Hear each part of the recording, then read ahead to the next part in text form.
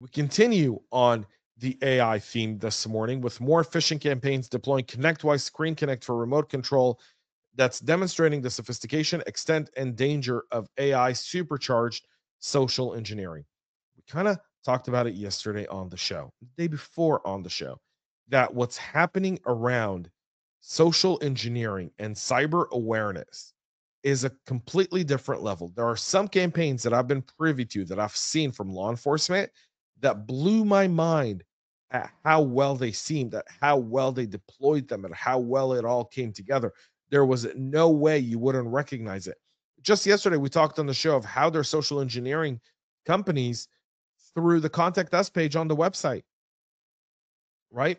And using AI, having a chatbot in the email, having the chatbot actually run the conversation, all seeming professional, and then dropping a zip file that really has malware on it, and it operates on the back end.